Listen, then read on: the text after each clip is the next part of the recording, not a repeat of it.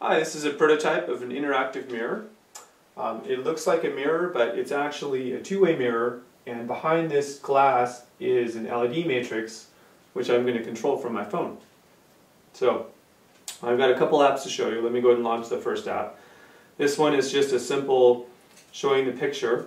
So I've got a few preloaded pictures on my phone that I'm going to send over to the mirror.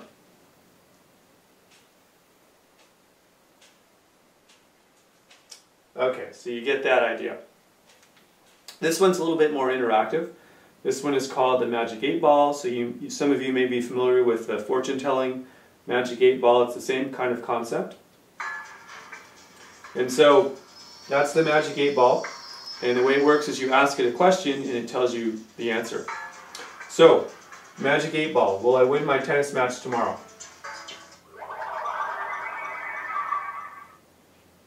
I'm busy, try later. Okay, let me try that again. Magic 8 Ball, will I win my tennis match tomorrow?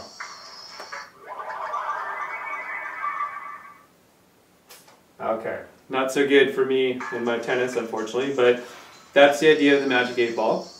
Okay, so here's one more app called Verbage. And this is just streaming some random words to the mirror.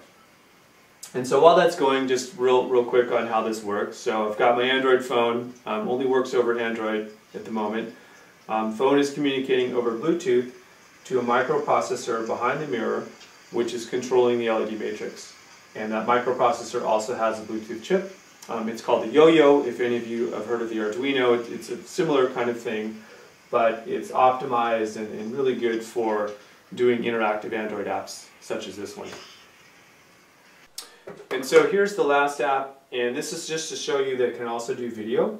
So right now we're streaming video from the phone to the LED matrix. And again, because the LED matrix is such a low resolution, you're not really going to be able to see a whole lot. So it's more really a proof of concept to show you that it can actually stream video as well, so you can do animations and things like that.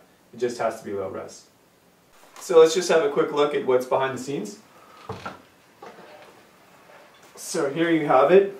This is the back of the LED matrix. So again, this is a 32 by 16 resolution. So 512 pixels total. And there is the Yo-Yo board, that's the microcontroller. And right there, it's probably a little hard to see, is the Bluetooth dongle. That's what's communicating to the cell phone.